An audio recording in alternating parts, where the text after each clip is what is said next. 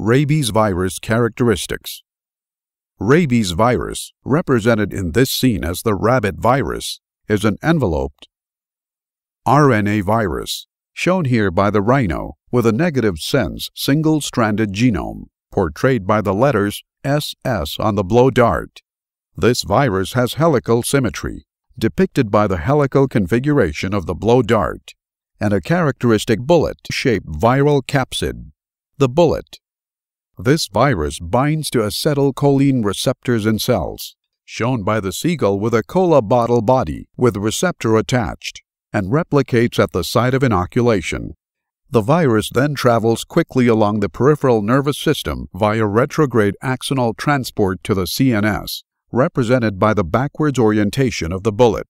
From the CNS, the virus spreads to other organs, including the salivary glands, allowing it to be further transmitted in saliva, depicted by the saliva slobber coming from the blow dart.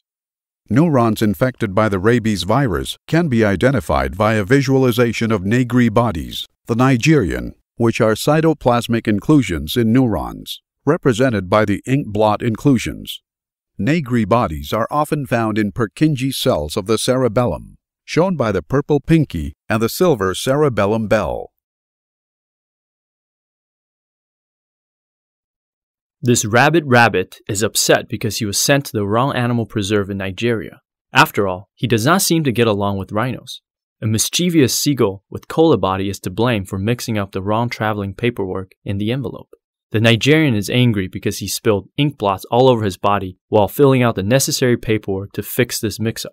Luckily, they were able to find the culprit from the sound he makes with that silver bell. This seagull did more than just mix up the files. He also stole the Nigerian's pinky, which is why the Nigerian man is back with a vengeance to retrieve his lost appendage. The rabbit shoots a spitball out of the helical straw to catch the seagull, but the bullet is no good because it is traveling backwards and traveling slowly.